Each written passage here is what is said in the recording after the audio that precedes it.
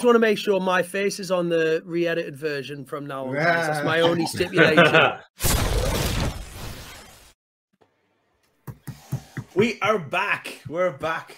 Look, all these smiling faces. We are back. Don't worry, Liam and Jordan will be along shortly. They're just traveling at the moment, but we said we'll put something else in the mix. So we do have we're going to go through the game, and we're going to have a bit of breaking news as well that has dropped in the last 20 minutes or so. But how is everyone, first of all? Good, Daz. First of all, actually, Daz, how's your little lad? Is he all right? Yeah, he's not too bad. Yeah, he took a bit of a tumble yesterday at crash, and he chipped a bone in his wrist. But he's a cast, but he's not too bad. He's still fine. It's slowing him down, but apart from that, he's all good. Well, thanks for asking. Thanks everyone in the chat and on Twitter as well, asking as well. Thanks. That really appreciate it. So you know what? Let's mention the breaking news first. It was breaking news. Well, there we go. So just as we were about to get ready to jump on there, we found out we have a new CEO.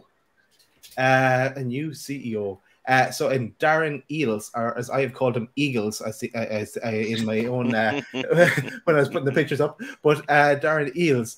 So here he is, and he's coming from. My quick read of it was he's coming from Atlanta, where he was based the last number of years. He previously worked with Dan Ashworth as well, so there's a good link up there. He's won a few trophies in his time at Atlanta, and I'd like to see that. I would like to see him with the Premier League and the Champions League trophy. That would do me that for us. But and also he's quite friendly with Miggy. So this is of course with the Atlanta connection, the link up with Miggy. So before we get into the game, lads. What's your thoughts on that breaking news? I'm sure we'll cover it again with Jordan and Liam, but your initial thoughts. I've got to admit, come on, Chris, enough blush away. Yeah, I know there. No, I must admit, I don't know. It came as a surprise. We've noticed, haven't we, that things have changed since Dan Ashworth's come in, and a lot of things are getting done behind closed doors, and all of a sudden, bam, things are happening, which is great to see. It's nice to be surprised like this. Like none of us were expecting the CEO, and funnily enough, it was only a few days ago on the last show that the viewers were asking, "Oh, any news on the CEO?" And I think we all resigned ourselves to the fact that no news is good news. I suppose discussions will be taking place, but I was really shocked, that we've brought in a CEO and Darren Eels. I found the Atalanta connection quite funny, obviously because of Miggy and stuff like that. But yeah, I'll be honest, I'll have to do a little bit of reading into him. But the little intro you gave there was really helpful and interesting to see that he's worked with Dan Ashworth before. So I'm sure there's a little bit of method in the madness. So yeah, it's nicely integrating them together, isn't it? It is. This project. It is. Yeah, absolutely. Richie, Pete, I know Richie, you kind of just heard as we're going live. So and look, I only glanced at it because I kind of set up shop here as well. But Pete, you want to say anything about him? Yeah, look, I'll be honest, I don't really know too much about him. But the one thing I'll say is, if there are links there with Dan Ashworth, that's clearly been in their mindset in terms of why he's the one that they've chosen to fit Dan Ashworth. Whether he's been earmarked for quite a while and they've waited for Dan Ashworth to be confirmed in order to then bring him in, because they obviously know each other and interlink quite well. It will be, something that we'll keep an eye on for sure. But, the one thing I look at with Atalanta, I keep saying Atalanta, it's not Atalanta, it's Atlanta United. The one thing I would notice about them is that they are generally a really well-run club. They are sort of well-organised, they're well-drilled in terms of they know what it is that they want to do in terms of how they want to build. They've got a clear link with South America in terms of how they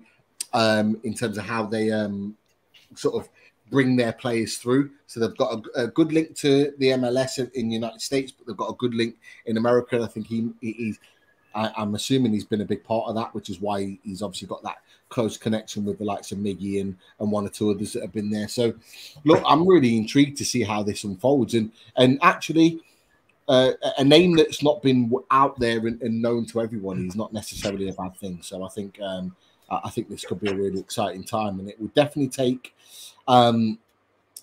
the pressure off Amanda and Mirdad as being those ones that are on a day-to-day basis are making those big decisions, that are having to make the decisions and run the club for the first time, and not with that level of experience. We've now got experience in the key elements of the club, and this is why I think fans, people in the chat on Loaded, have been asking the question, when's the CEO getting done, when's it getting done? And it's the reason why is because we need to know what the hierarchy of the club is. We now know what the hierarchy of the club is. So to have that in pre-season going into the full season, and more importantly, with the best part of 7 weeks of the transfer window left, now having the hierarchy set can only be a good thing for Newcastle United. So thumbs up from me. Cool. Well, there's some interesting things coming through in the chat about him as well. Just Simon's just put in the chat there. He's actually got a degree in economics and passed the bar in 2000. Was a solicitor as well. Paul Oxley mentioned he's been brought in for commercial reasons and the American factor. You know, that's another thing we've got to look at as well. He knows the American market and the commercial side over there. So, you know, that's you're making Newcastle a global brand now. Do you know what I mean? We've already had those connections from doing like the Asia Cup and stuff like that in the Far East. Obviously, we're quite established now in the Middle East because of our owners. We've done pretty. We look at the amount of fans on here that are from Australia and New Zealand that watch this podcast, so we already reach over there because we've been on tours over there before as well. You know, we've done a few tours of America before, but that's probably really a huge untapped market for Newcastle to get themselves. So it's a really astute appointment. The fact that Ashworth's worked with them before really helps as well, because they know what's expected of each other, and they've been able to do it before, so that means they can work in tandem again going forward on this big project. But I think, you know, that, as Daz mentioned, you know, it caught everybody off guard. Nobody was really expected. There hadn't even been any leaks and everything. And I think that's, to me, that's the most impressive thing going forward.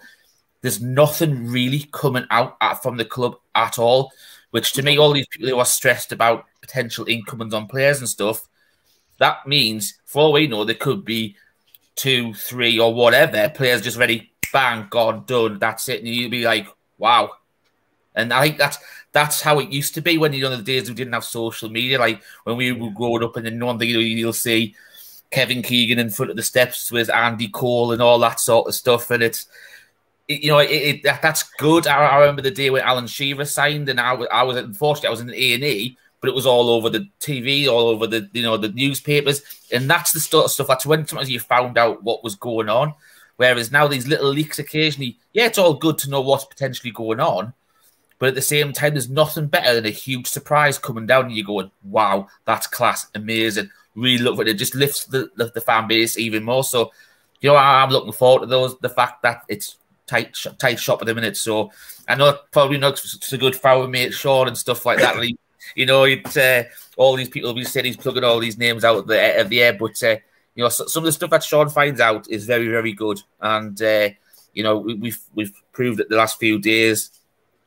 Some of the stuff that he's told us back start of this year or months ago, and you know, they've come true now. So it's it's really, really good. And the fact that the club's going this way is really, really good. So there you go, Daz. Cool. You know, and it's going 2 good points there. Just the shock and awe factor, and yeah, you mentioned the Cole and Shearer coming. Everyone remembers when those 2 events happened. But so yeah, and I think he had played some role in Spurs as well, according to Wikipedia that I've just glanced at there. But let's forget about the CEO. We'll come back to it again with the lads. But we do have one of the lads has shown up, so we might as well get him on, and then we'll start into the game. So here he is. Here's the main man. The apprentice hasn't joined yet. Here's the main man, Jordan. Hello, Jordan. lads. Hello, mate. How are you doing? Not too bad. All good. All good. Good, mate. All good. Good day out. Yeah, scenic day out. Yeah. Say that. That's for sure. That's for sure. So the pictures are amazing of the actual pitch and the actual location of it. But yeah, let's get into the game. So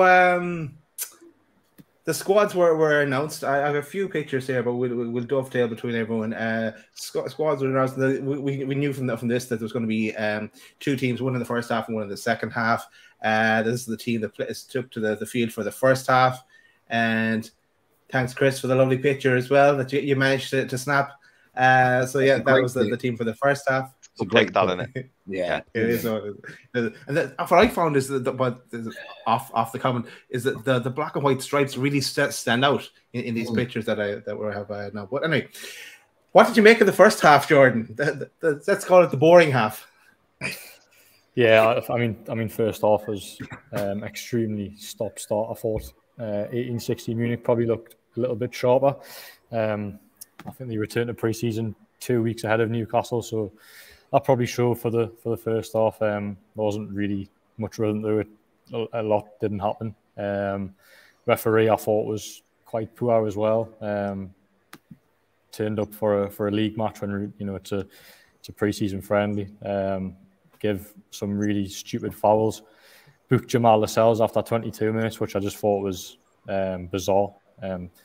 Look, booking people in friendlies can be justified at times, but 22 minutes into a game, I didn't understand that at all. So I thought the referee was a big problem in the first half, and I found it quite amusing the fact that Callum Wilson went up to him and told the referee to keep his head because he did get a bit over the top at one point because he just kept giving fouls left, right, and centre. So there was a real struggle and a real frustration for Newcastle in the first half. But I think after half time, they grew into it. Obviously, Seb Botman came on to make his debut in the second half, which is great to see. Obviously, Nick Pope made his debut as well. Didn't have much to do, but good to see 2 new players in black and white shirts. And yeah, obviously Newcastle took the lead before they changed the team on the hour mark. It was only Botman who survived because he came on at half time for Jamal Lascelles, who picked up a little bit of a knock, but he should be okay. And then as soon as Bruno came on, look, it was an easy afternoon work for him. He assisted one and scored one within 17 minutes of coming on. He's only on the pitch for half an hour, and for all the talk of new signings, you can just see how brilliant he is and what a star player he is. He was levels above anyone on that pitch, and yeah, a good performance, a good workout. But Monday will be tougher because look, no disrespect to 1860 Munich, but they are a third-tier German side where Newcastle go up against Mainz on Monday, and they finish in the top half of the Bundesliga. So a warm-up game it was today, but I think the real test will probably come on Monday, because Eddie Howe admitted in the build-up of the game that a few of the players were fatigued because they've been doing double sessions all week. So if they do double sessions and turn up that fatigued against Mainz on Monday, then they might be in for a shock in that first half. So I'd imagine the training schedule will probably change now they've played a game, and as I say, their focus does now turn to that Monday game, and hopefully they can end the Austria trip on a high. Nice one, Jordan. And a bit of another breaking news there as well. I won't even want to get it. Your apprentice has arrived, so you better get him on. Here's Liam Kennedy. Is it Christmas already? Where's the apprentice? All right, lads, if you can't find him, we're looking at him. All good this end. I'm sure Jordan's filled you in on how good a certain Brazilian that we might have signed in January was today. Wow, honestly. Seriously, I don't know if you guys watched the game, if you had a chance to catch up, but honestly, just some of the things he does with the football, it's like his right foot's just a magic wand. I was talking to Jordan in the car on the way back, and forget the goal, the assist, the bits that actually matter. But there was one point where the game stopped about 10 minutes after he'd come on, and there was a foul, and a guy ran over to him as if to come and take the ball off him. And he just flicked it up with his foot and rolled it up his leg, and somehow with his sort of shin or knee, flicked it over the bloke's head and walked away. And I'm looking at him going, that's humanly possible. Like, the guy's just got it on. He's honestly got it on strings, this ball. Like, it's such a special player. And anybody out there who may be watching this today who didn't have the opportunity like we did, very privileged to see the game. If you thought Bruno was good last year, he's already shaping up after half an hour to be even better probably next year. Can't wait. Yeah, we are incredibly lucky to have him. Honestly, like we obviously were really excited when he came in, and obviously had a really good end to the season. But you are absolutely right. He's just a class above everybody, and he is the best player at the football club. It's as simple as that. And I think he's proved it now for 6 months, and he proved it again today. He was just so good, so good. Levels above. But what I would say is another player who was already at the club. Not obviously we had 2 debutants today, and we'll probably come on to that. But Sean Longstaff, who came off the bench, like every time Sean Longstaff seems to be given an opportunity of late. I took a bit of criticism, I think, towards the back end of last season. I think when he got his deal, the suggestion he's been brilliant since Eddie Howe came in. And maybe I was sort of overstating that a little bit. But I think we're really starting to see the growth of Sean Longstaff over the last few months. Growth in stature. He looks physically fitter. He's still got those long legs, rangy figure, but he's bulked out a little bit. He gets up and down the park. I think he's a really, really interesting proposition going into this season, because if you're picking a midfield, any given day you might say, well, I've said this to Jordan as well, I think he probably favours Shelvey at times in this midfield, with Bruno playing alongside and Joe Linton the other side. Even if you switch that around, a lot of people might make a case for Joe Willock, who I think has certain skills in this midfield that others don't have in the squad. For me, though, he's probably a last 20 minutes, half an hour player who runs into spaces and causes absolute havoc because of the speed he can run and sort of travel across the pitch. But Sean Longstaff does a bit of everything. He's got a bit of everything in his game. And I think you've seen with the goal today and some of the link-up play with Bruno, he wins tackles. He's got a little bit of everything. And I think it's going to be an... I thought it was me. It's not me this time. No, I think it's both of them. I think we lost both of them. Hotel props. Yeah. No, I think Liam's moving a little bit. Really? He's back. Is he back? Yeah. 1 second. Oh, we've got Jordan. We've got Jordan back. Yeah, they're both it's just kind of rebooting a bit. I'd say the internet in the hotel. I was going to say, just while we're waiting for Liam and Jordan to come back, Pete, do you think that one of the reasons why, just going on what they say about Sean Longstaff, do you think it's one of those things where we're now seeing the player that Rafa originally saw when he started, when he hit the scene and made his debut, and now he's got a manager who's actually backing him up and has belief in him again? We always say confidence is a really important thing for players, and sometimes they need an arm around them. And for me, I think that's probably what we're seeing with Eddie Howe and the relationship he's got with Sean Longstaff. And yeah, he got the extra, the extension of his contract, and perhaps that has, as Liam mentioned, that's taken him to another level, that extra confidence level that his manager believes in him and he wants to be part of the project going forward, especially for being a local lad. Yeah, Liam. To be fair, Liam was probably one of the only ones that is backed Sean Longstaff all the way through, certainly the back end of the season, and he's always had that positivity that Sean Longstaff would come good, even when others thought that actually. And look, I'm one of them. I think we're all one of them at one point where we thought he was out of the club, he was gone.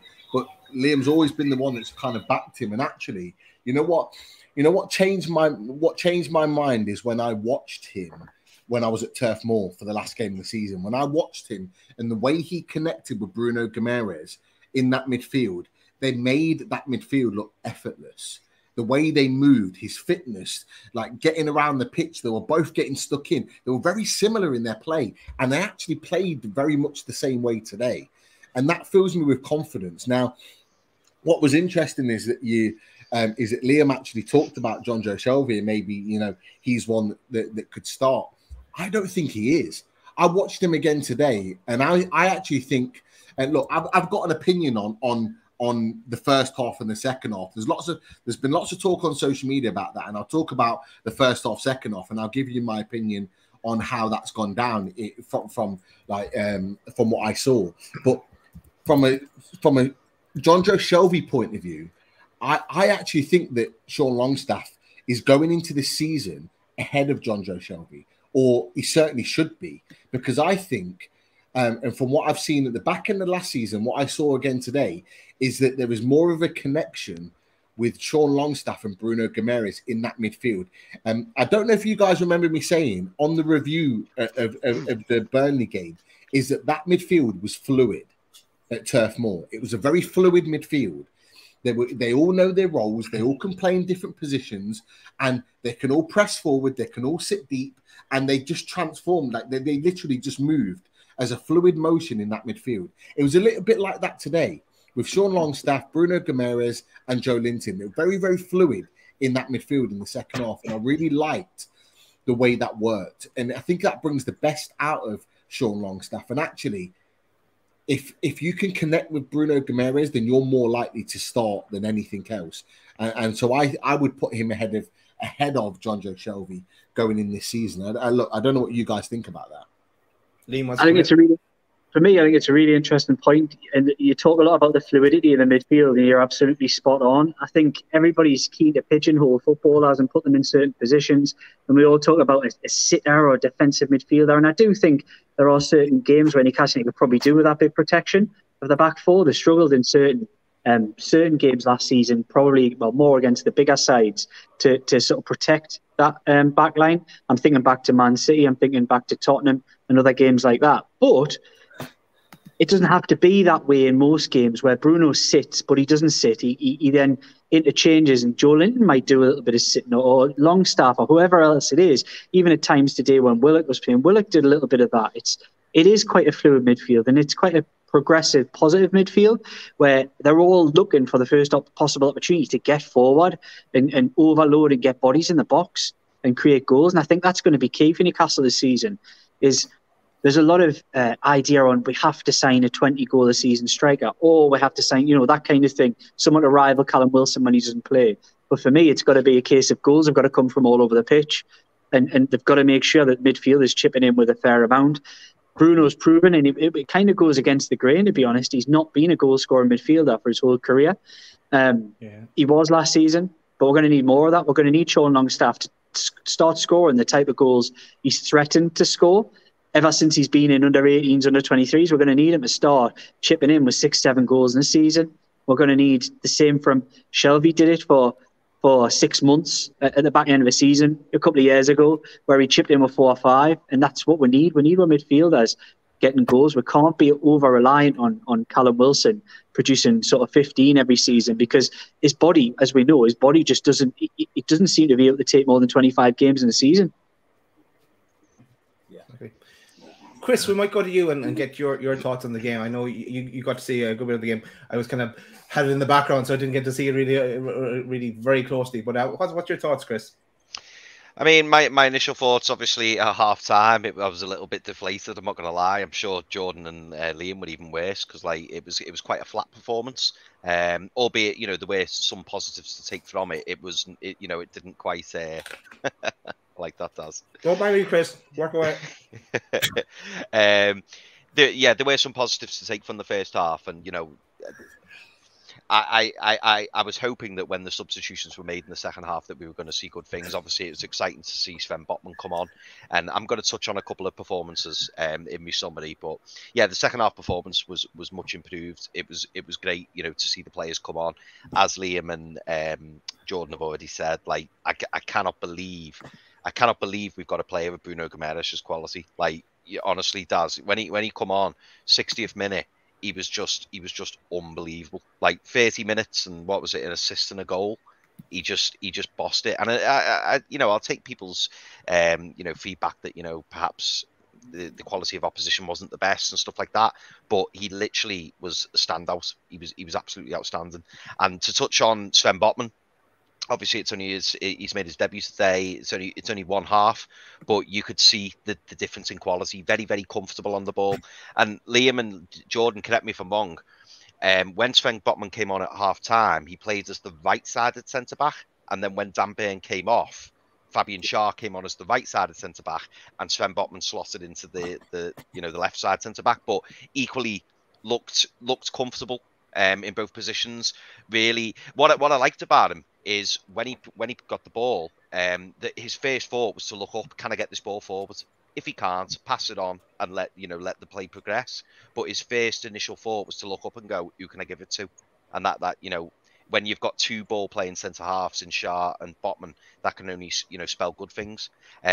Sean Longstaff, I thought like we've already said, I thought Sean Longstaff was superb.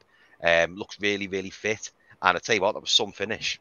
Really, really finished that well. You could hear the gasps from the crowd because it was a really, really good finish. But yeah, lots of positives to take from today's game. I thought Chris Wood did well for for laying on Bruno. When you watch the replay, he cut it back quite nicely. For the big lads, it was good footwork. But yeah, that's for me. From what I've seen, I'm pleased with the win. It's another, it's a positive scoreline. So we've now got our 5-1, 3-0, and I'm looking forward to the next game on Monday. Listen, Richie, maybe we'll go to you as well. What your thoughts on the game?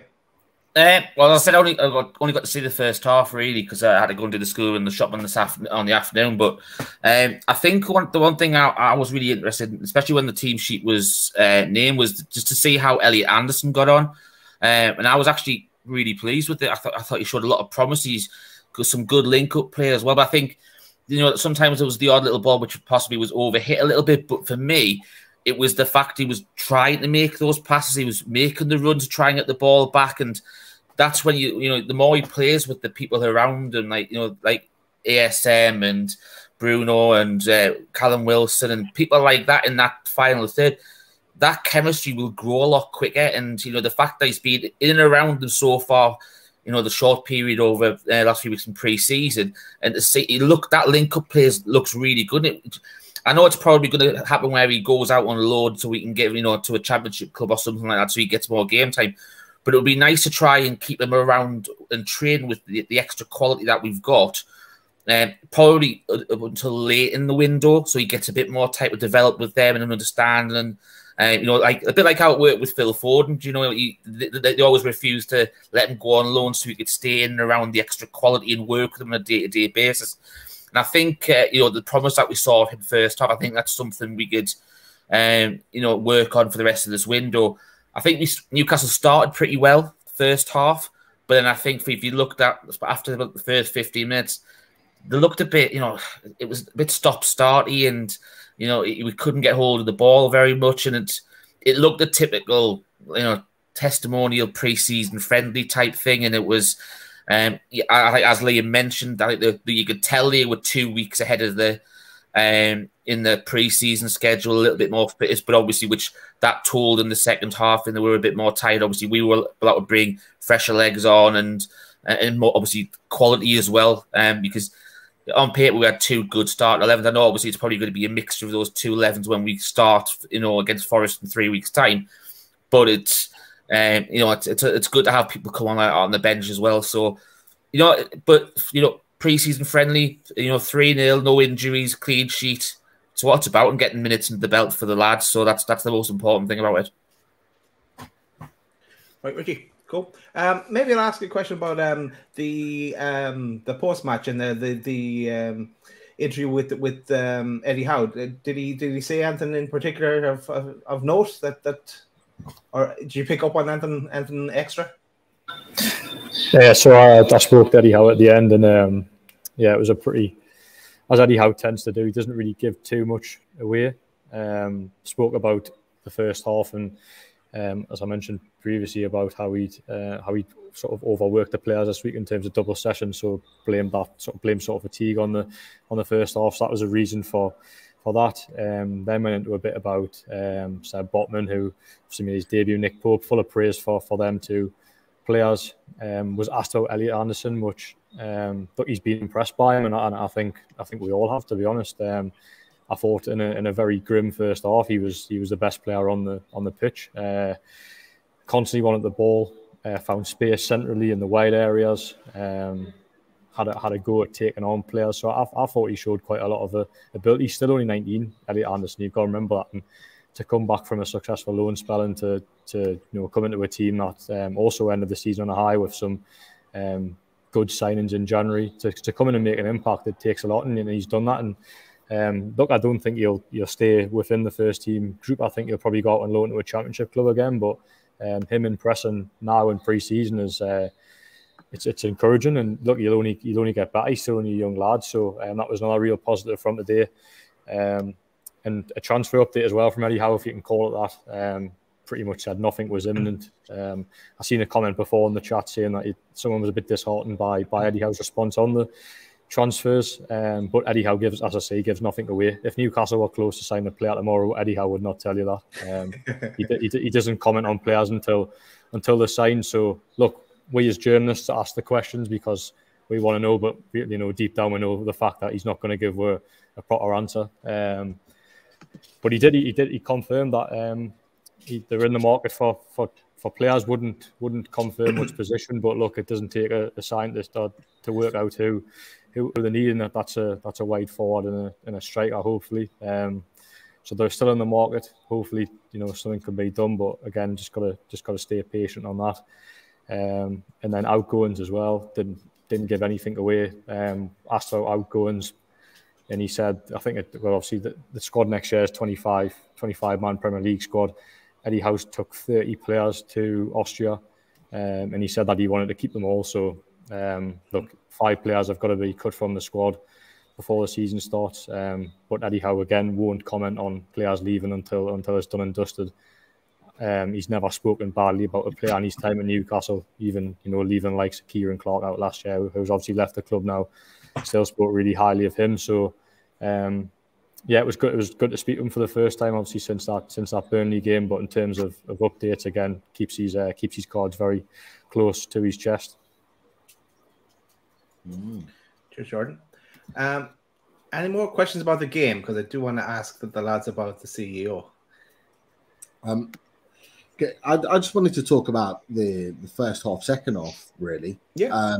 Because it was really interesting for me watching the sort of the full 92 minutes or whatever it was, and there's been a lot of talk of the first half being a bit drab. I think Liam, Jordan, you would have said the same as well. It was a bit of a drab first half. I remember getting to sort of 35, 36 minutes and thinking, wow, is this really the first half of this game? And it kind of going through and not really too much happening, but there was a bigger perspective that I saw, but there was a few things that I noticed, and one of them you've already touched on. Elliot Anderson was the standout for me, and it wasn't just because of his performance. I actually really enjoyed the way he linked up with ASM. So Elliot Anderson was part of that midfield 3 on the left-hand side, and I loved the connection that he had with ASM. That if ASM went long, Elliot Anderson just kind of sat in deep and received the ball, but then they would flip it the other way around. And Elliot Anderson would make that long darting run, and ASM would just sit in. And it wasn't the same over the other side. There wasn't the same connection. And I like the fact that a lad so young has already made a good connection with someone like ASM. And I actually think he played really well. He was unlucky to not get a goal or an assist in the first half. He made some good runs, created some good chances. So did ASM. It was a little bit frustrating in the first 10 minutes, but ASM grew into the game, and by the end of the first half was really making some inroads and did again at the start of the second half too. And I just thought that connection was really, really good. I actually thought Joe Willock played well as well. I thought he looked good in that midfield. He's full of energy, worked hard, making those runs to try and get into the box was really, really good to see. And then obviously, I think we've touched on Nick Pope, but Nick Pope didn't really, you don't expect him to be busy in the games, but the saves that he made were very, very good. And I think it just, if anything, it just solidified his position as number 1 goalkeeper. But going to the bigger picture, and I don't know whether any of you guys noticed this as well, but it was a very distinctive first half, second half team. And the way that I saw it is that, particularly in the first half, there was a lot of players that weren't very comfortable on the ball compared to the second half, where you had the likes of Bruno Guimaraes, Joe Linton, Longstaff, you had Sven Botman, Fabian Schär, you had Kieran Trippier. That's potentially your 3 out of the 4 defensive pairings. And what you notice is they were all very, very comfortable on the ball second half. So we dominated possession. They didn't look like scoring at all in the second half because we dominated possession. We looked really, really solid. But in the first half, we had Dan Burn and Jamal Lascelles, who neither of them really looked comfortable on the ball, and at times created opportunities for 1860 Munich. You had Paul Dummett that wasn't overly comfortable on the ball. You had, sorry, I think it was Matty Target that started first half. But on the right-hand side, Kraft wasn't really comfortable on the ball. You had the midfield of, I think you had John Joe Shelby, you had Joe Willock. Although Joe Willock played well, there was times that he wasn't comfortable on the ball. You had Jacob Murphy. There was just players in there that just, it never really flowed very well in that first half. And I think that was real distinctive to first 11 squads, in that the second 11 that knew how to control the game. The first half, they didn't. And that was the difference between us getting 3 goals in the second half and none in the first. And I think that second half team that was out there, I think the majority of that 11 are likely to be starters going into next season. And I didn't know what your thoughts were on that. I didn't know whether you noticed something similar. I mean, the second half, Pete, you're quite right. Like I suppose what I wanted to ask you boys as well, just to add on to what you've just said, Pete, like the second half for me felt like the starting 11, bar a couple. I must admit, I was quite surprised Jamal Lewis was left out. But then I heard or read that he was injured, because when Dummett came on, I was quite surprised by that. Like I thought that Jamal Lewis would get run out, and then obviously realised he was injured and stuff, which is a shame. But yeah, the difference, it was the ball retention, wasn't it? And it was the fact that the players looked really comfortable on the ball. And do you know when you were talking about that, Pete, my first thought was then, I wondered if Eddie Howe was thinking maybe give Elliot Anderson a run out with that second half 11. Because would you? I mean, not saying he did badly, because you're absolutely right. I thought he did really well, and he actually he played a cutback pass, didn't he, to Callum Wilson, who really should have done better with that chance, because it was off target. Don't get me wrong, it wasn't miles off target, but you can forgive a bit of rustiness and stuff. But I did I almost kind of wanted to like jump in the stadium and go, put these players on, let's see how they do, because it's only the second game in the preseason, and I'm sure towards the back end of the preseason games we'll start to see what looks more like the starting 11. But yeah, the contrast was big. Definitely. But look, it's for me, it was a big standout for me in terms of the quality of football, the quality of footballer. Yeah, we want, and look, Liam, Jordan, get involved in this. We want players going into next season that are comfortable on the ball. We've already talked about Bruno Guimaraes. That's a given. Joe Linton was comfortable on the ball. Even the likes of Elliot Anderson was comfortable on the ball. There were lots of other players, particularly that centre-back pairing. It'd be interesting to get your opinions on that, with Sven Botman and Fabian Schär. Very rarely gave the ball away. What I loved about it, and Chris, you touched on this as well, Sven Botman did start on the right, and he was comfortable. But as soon as he switched on to the left, and I told you about that switchboard, that 45-yard switchboard. He did it within a few minutes of him coming on the pitch, and it was just pinpoint. And I bet Kieran Trippier, because he received the ball and played it straight, and I bet he's thinking, I could do with that every game. What it does, it just opens up the game. It opens up the play. You've got centre-backs that we talk about, the likes of Van Dijk and top players that like to bring the ball into play and really try and drive the ball forward and start attacks. He was doing that towards the end of the game, when he kind of felt his way into the game. He started doing that, and he was bringing the ball in. But Schär was doing the same. And, Sven Botman was covering. He was the covering defender at times, but he was allowing Schär to bring the ball forward. Then when Botman got the set, it just looked right. It worked. It worked. It was a fluid defensive unit. And, you put Matty Target in that left-hand side that likes to bring the ball forward too. You've got 4 ball-playing defenders that can really drive us forward. And you know what? In games next season, holding possession, being comfortable in possession, I just think that's a big difference. Like, look, what I don't know what you guys thought. Look, Liam, Jordan, did you see something similar? I think it's going to be a horses for courses, really, for Newcastle sort of next season. There will be games where you need Dan Burn, or there will be games where you need a Jamal Lascelles, but what they needed today was they were playing against a lower league opposition in Germany, so they essentially were going to have a lot of the ball. And as you make the interesting point there, that there wasn't a lot of players comfortable, and you put that into the midfield. I want to pick up on the point you said about Elliot Anderson, and one thing that I really noticed today was I'd expected, from the bits I've seen of Elliot Anderson in the youth, I expected him to come in as a forward player, because he's essentially a number 10. That's where he's played. But he did. He basically became Joe Linton-like today. He got about, he put his tackles in, he closed the gaps. His movement was excellent, to be honest. Not only was he doing that link-up, which I noticed as well, the ASM link-up, they were really quite clever with his movements. Sometimes he was a step ahead of St. Maximin and he was wanting the ball and wasn't getting it. But he was also switching across to the right when he could. It did leave them a little bit lacking in certain areas of midfield. I'm not sure how you would be able to balance that moving forward, but I was really, really pleased with what I saw from Elliot Anderson. I think it'll be interesting to see what they do with him, because they're going to have to pitch it right. He's going to have to go to a club where he's going to play. And we've talked about it here on this trip.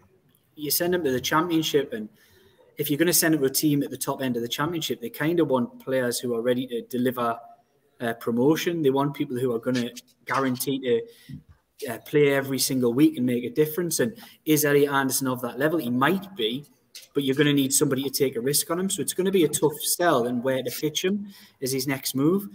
I personally wouldn't keep him around at Newcastle United, because I don't see the positivity in keeping him around not playing. He looks to me like a lad who's ready to play. He's just come off the back end of a season where he's played 25 games or whatever it may be for Bristol Rovers.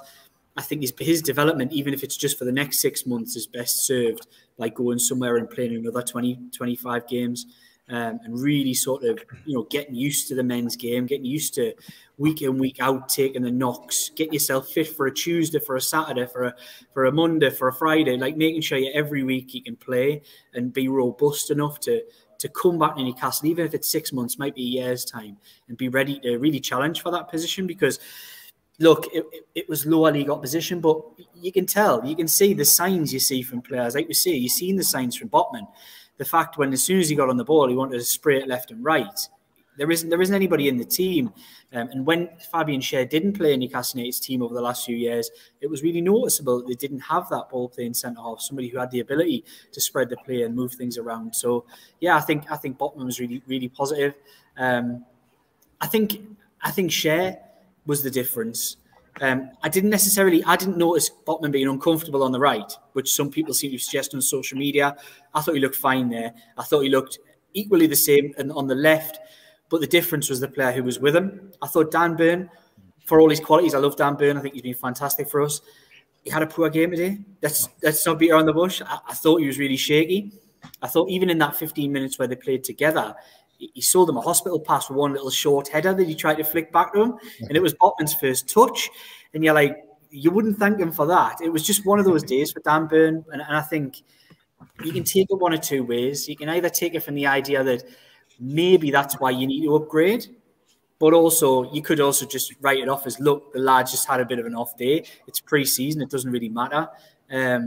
I tend to believe in the first one. I think all good teams, when you're fighting out the top end of the table, have depth. So you have two good players. I was talking about this again with Jordan the other day, that everyone's going on and on about this two goalkeepers idea, who's going to be the number one. Most teams in the top half of the Premier League have two Premier League number one goalkeepers.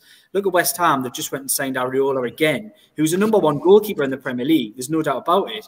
But they've got Fabianski. That's two number one goalkeepers. That's what we're fighting it out with now. We're in that bracket of West Ham fighting 6, 7, 8. I think that's where Newcastle has to be next season. So I'm not too worried about this strengthening depth. And I took it quite positive what Eddie Howe was saying.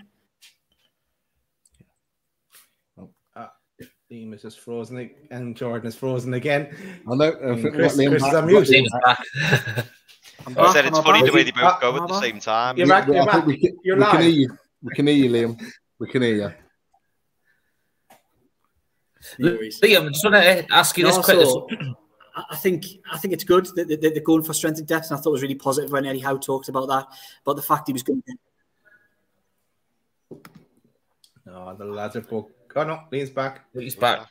It's the hotel Wi-Fi. We'll take Jordan off as well for a second. Jordan has not gone to sleep there, by the way. No, hang on. He's awake. He's awake. It is. This Austrian Wi-Fi is not. You're on mute, Jordan. You're on mute. There you go. It's probably because there's two of them connected at once. That's why, Pete.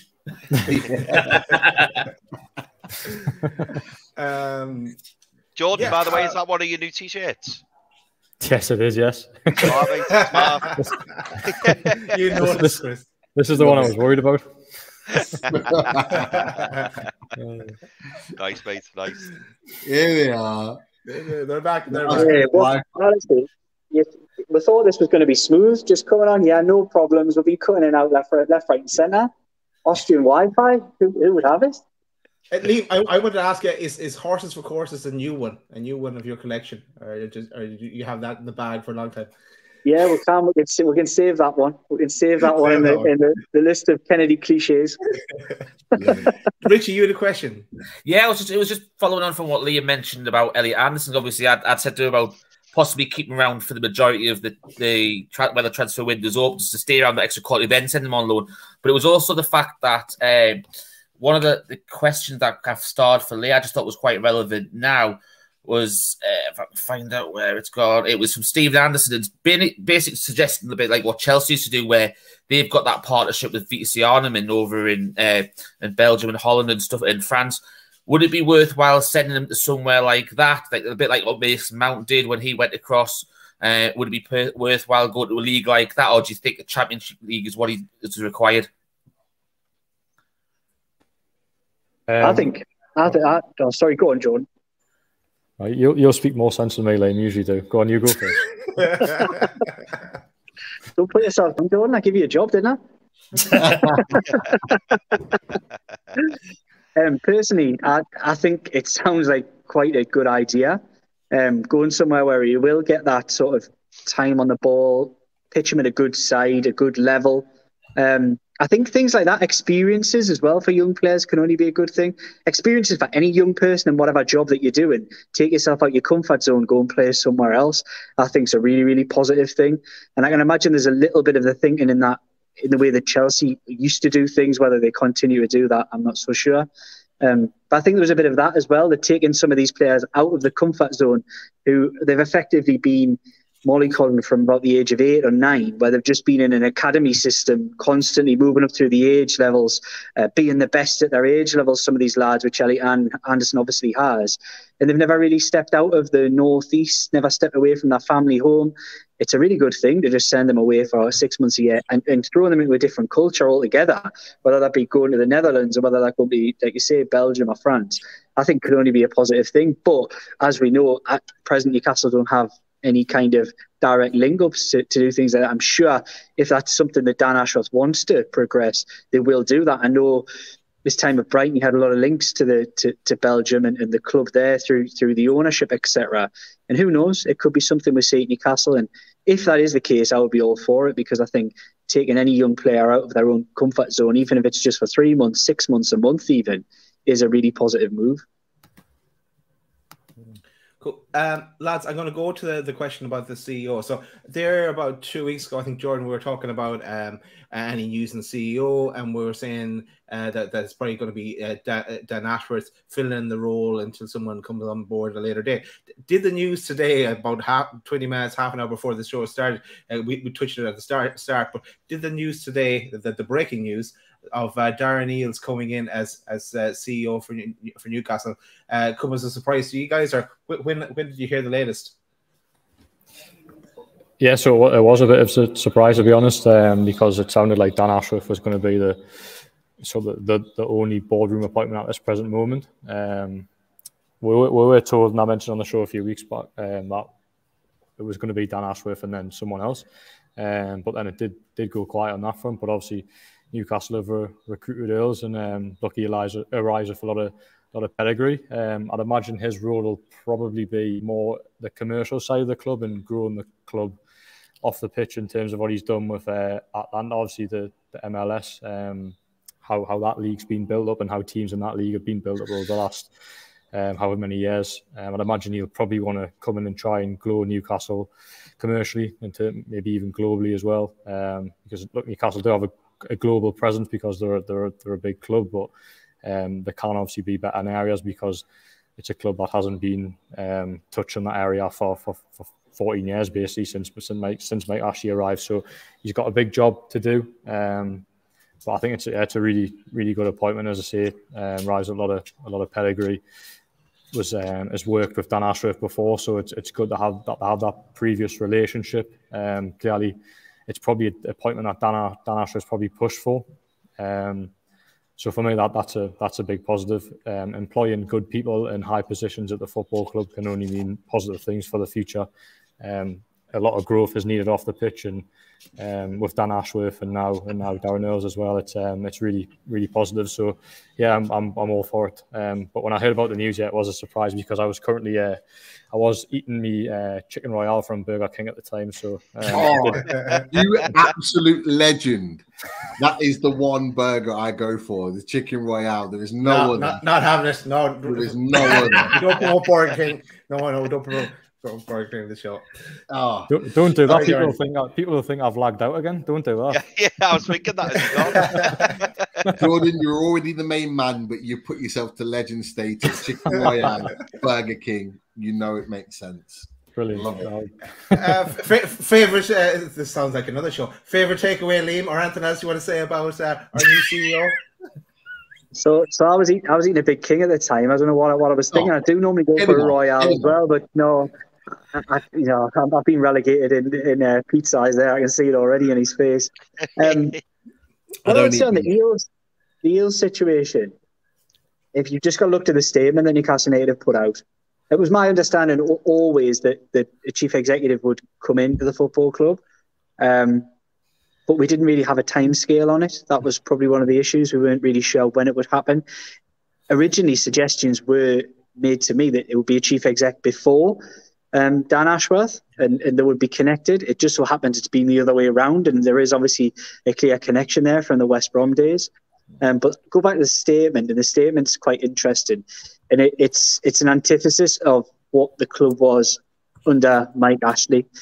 So it describes his achievements. Basically, he built the franchise, as everyone probably knows. You've probably done your own reading on this. Built the franchise in Atlanta effectively, but secured the highest average attendance in the MLS, created the most valuable squad, and generated the largest profits, won multiple trophies. Does that not say something to you? Does that not say something of what they're trying to build here at Newcastle United? That underlines exactly what they want. They want progress. They want success. They want winners. They want people who are going to achieve. We're not just stuck here with pen pushers who get promoted and promoted and promoted again to the point just because they're the lowest paid chief executive or football executive in the Premier League that we're happy with that. We had that for too long. This is all about progress. It's all about progress. And I think it can only be a positive thing. It also allows Mirdad and Amanda to take a little step back as well, because they've effectively been interim in that position. And that frees them up to almost be the people they wanted to be when they bought this football club, which is the owners. They don't want to have to be negotiating transfers. Dan Ashworth does that now. They don't want to have to be at the very forefront of the nitty-gritty of the commercial stuff as mentioned. They don't have to do all of that now. They can just be the owners that they really wanted to be, the custodians that they've already proven to me in 8 months, 9 months that they will be for the long term. And I think, like I said, bringing someone in of the ilk of Darren Eales, he might not be a regular name to everybody. He was only really a regular name to me, not from his time at West Brom, but mainly because of this Almiron, of all the Almiron deal, etc. His name was mentioned every couple of weeks when we were linked with him. So yeah, I think it's a really, really positive step, and just represents, like I said, going back to those statements, generating the largest profits. That's what PIF want to do effectively at Newcastle United. Creating the most valuable squad. They want to build this football club. They want to build the value of the football club. And I think the appointment of Darren Eales is a step in the right direction. Nice one, Liam. Thanks as well, Jordan. Chris, we go to, or is it Richie? We go to questions? Yeah, I just wanted to follow up on it was what Liam's has touched on with Darren Eales there, because Chris Foster put an interesting point before. He says about us hiring an MLS sporting chief, saying of that how they actually lost the plot. Obviously, we want to be a top side, and obviously MLS Atlanta on a top side. I think you've just pretty much reiterated a lot of stuff he actually did at Atlanta United there when you answer that. But something that we also touched on as well, we were discussing it before you joined us, was the commercial side of things as well. We're not, the US is a huge commercial market, which he'll know the inside out of, which we don't particularly have a huge, footing at the moment compared to your Man United's, Liverpool's, Arsenal's, and Man City's and stuff. So we will say there could be something developed on there as well. But obviously, he also then commented saying that it smells that our consortium have got no knowledge of football with this appointment. So I think that's just a bit of a silly comment myself. I don't know what you guys think on that. It's been something opinion. leveled. Everyone's entitled to their opinion, I guess. Yeah, yeah. They are. It's been something leveled at the likes of Amanda and Mirdad from day one since they walked through the door. We had people all over TalkSport, talking about these people don't know football, they'll make mistakes. We've had every pundit under the sun come to criticise, and where are we? We're 10 months or whatever it may be, I lose count, down the line. And have they really made any big errors? I mean, you can criticise certain things. Yes, season ticket holders probably should have got priority on certain ticket releases. Have they done the right thing with regards not releasing enough season tickets? Could they have done a little bit more here, a little bit more there? Could they have spent more money? Did they get sponsorship in quick enough? Have they maybe done the right thing with the Fun 88? There's little minor things, but really, let's put it into perspective, man. It's got to be put into perspective. They've signed virtually all the right players. You'd probably say out of the players have signed, one would probably be questionable whether it's probably been the right decision, and that had its purpose in its own right. Beyond that, you would say they've put plans in place to develop a training ground in the short term and the long term. They've put plans in place to develop the stadium. You see, the rail seating idea is with the mindset of then bringing that to the home support as well, but they don't want to upset too much at this current time with the season ticket situation. I think they want to get all that in order, really, because there's so many people on so many different deals in Newcastle United. I don't think anybody knows what ticket they've got at the moment. So I think that's probably a little bit of the thinking behind that. But have they made any mistakes? Did they make a mistake in appointing Eddie Howe? I mean, that was the first major decision that they made, and it's looking like a pretty good one to me. I mean, you can't judge on 10 months, 8, 9 months, whatever he's been. But I think we'll be able to judge at the end of next season. But all the signs are good. He seems like a good, solid professional with a good work ethic, good attitude. And that's what this club needed after what it had before. It had been left to rot. And poor people had been put in places of responsibility in the football club.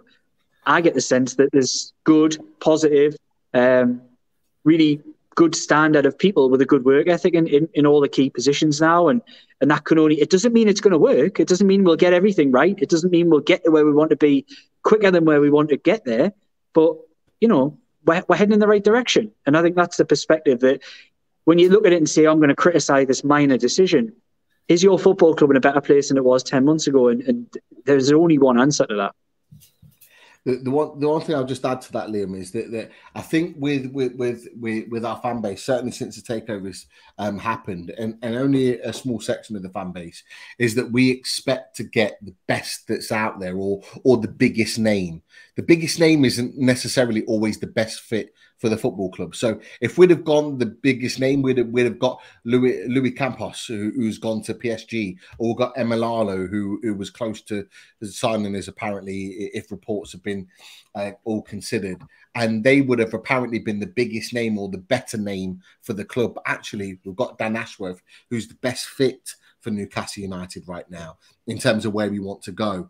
Now, Darren Eales isn't the biggest name or the biggest one out there, which is why I think Chris F has put those comments out there. But who's to say that he's not going to be the best fit, like you've just talked about, in terms of how Newcastle United move forward? And he could well be or become a huge name in football because of what he does at Newcastle United.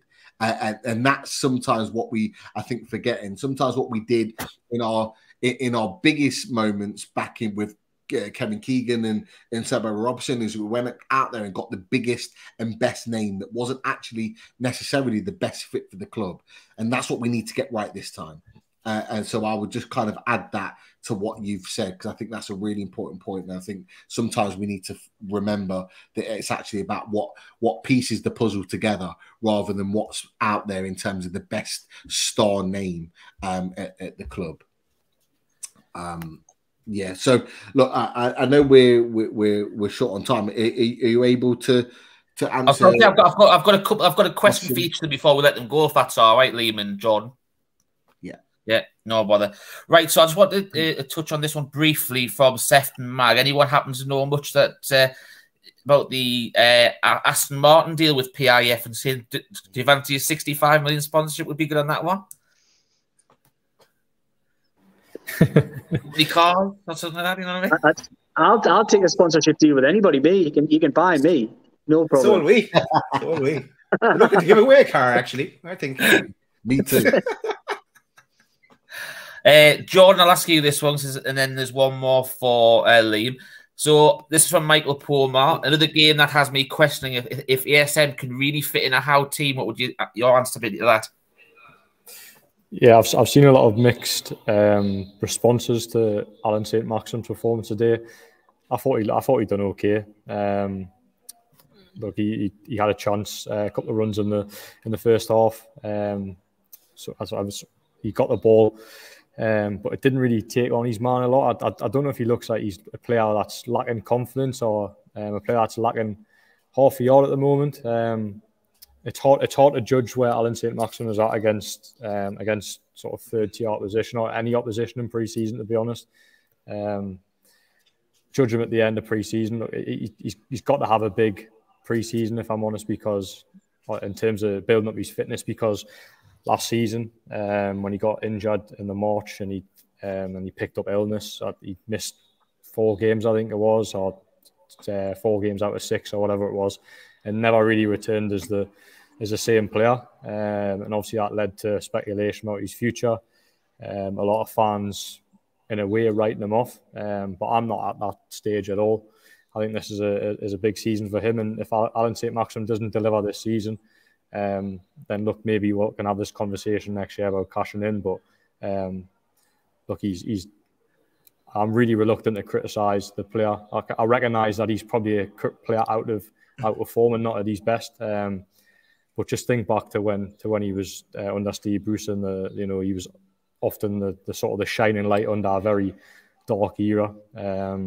Just give him time. Look, if he's still performing badly in the Premier League season, then we can have this discussion. But on a pre-season friendly, no, it's not for me. Just give the lad time. He deserves time. He's earned fans' patience, and he's earned the right, for fans to just stick with him, really. So that's my response to that. Yeah. And this one from Yano for Liam, and then obviously we'll let you get off because he's had a long day.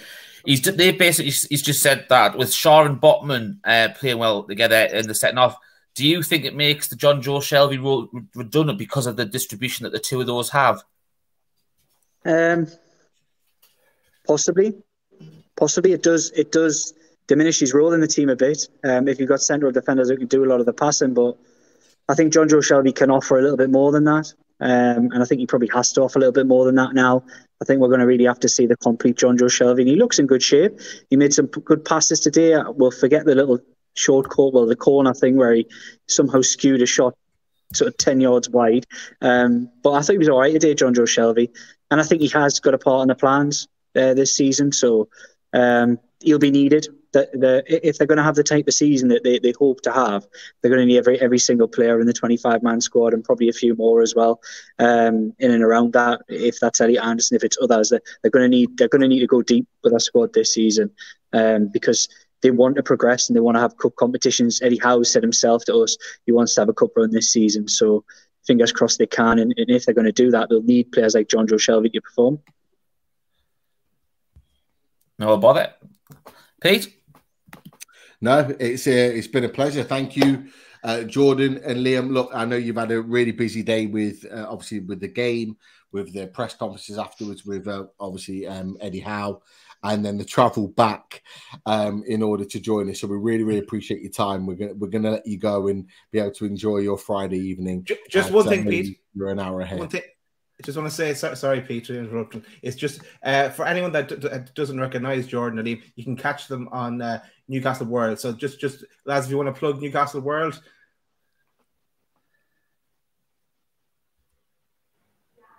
Go on, Liam. I think Liam's frozen. Do the I think Liam wants you to earn your money here, Jordan. The big screen. He's photo more faster than that. He's behind us. There he is.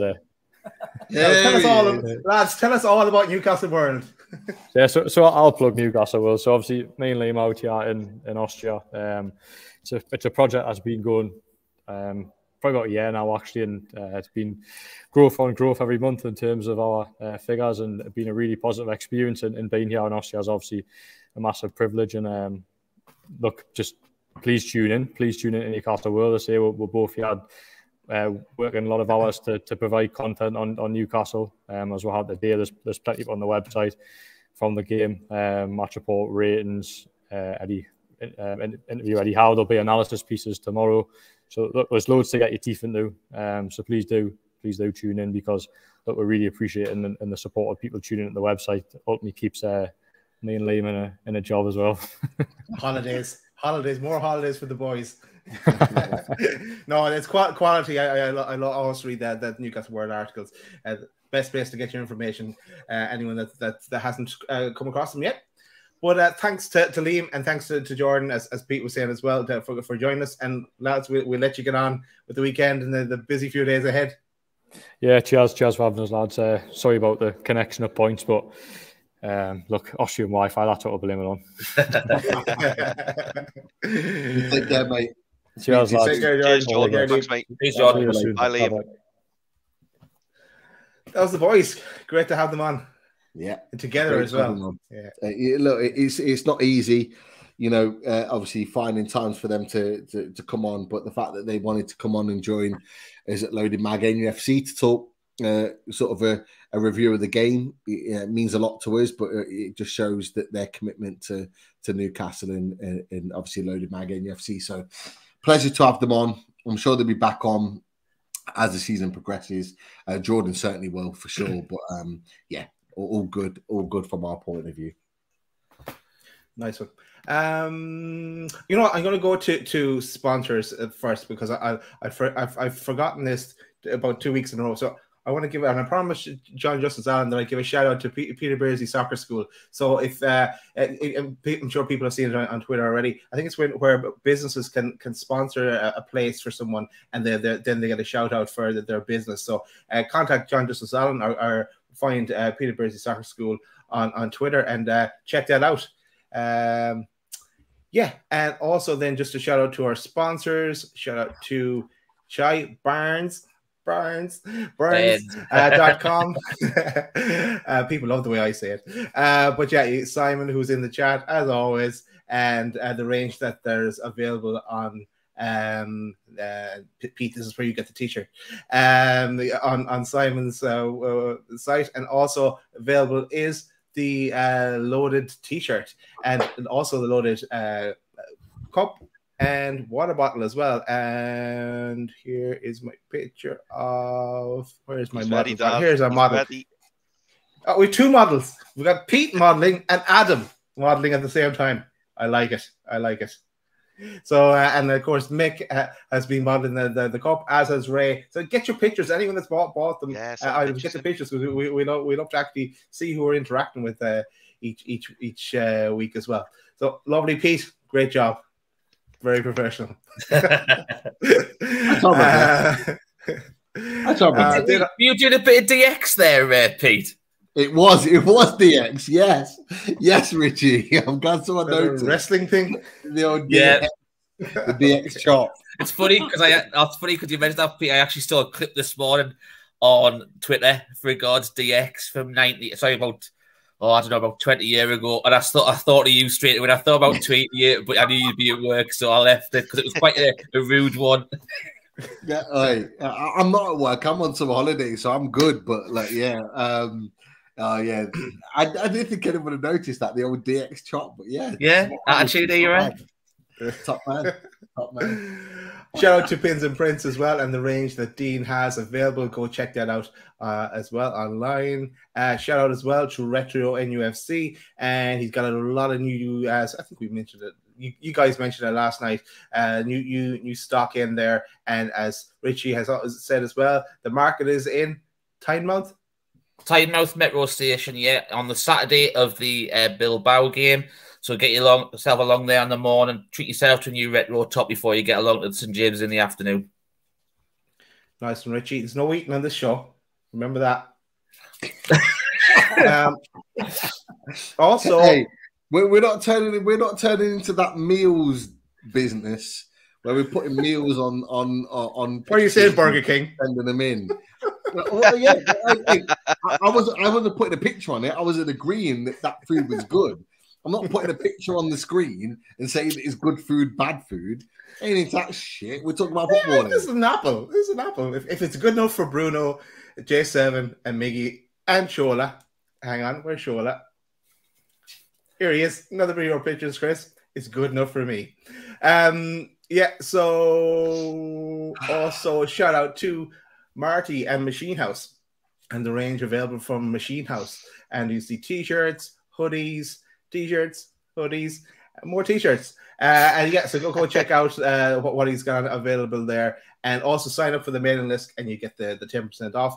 And there's also new stock coming as well. New range coming in August, I think. That's it from the sponsors. We do have shows coming up.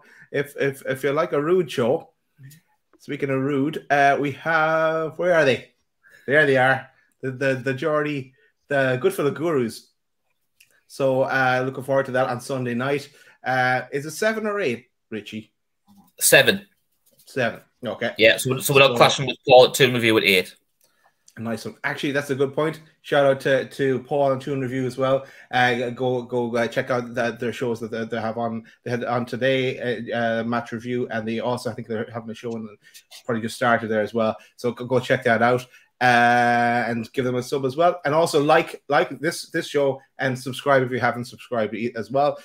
We always forget to mention that, and yeah, we'll tell you about anything else that's coming up on Sunday's show. Well, anything else you want to say, lads, before we wrap up for the night?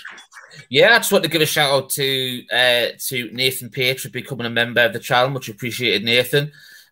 Also to Dark by Design as well, who's become a YouTube member as well.